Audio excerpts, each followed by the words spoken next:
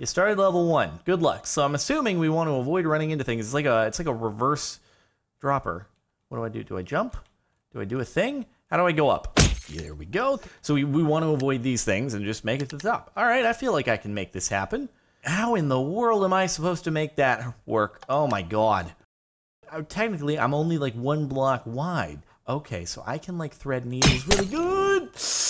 Oh, god darn it. I like how you can bump things ever so slightly and still be okay. Come on.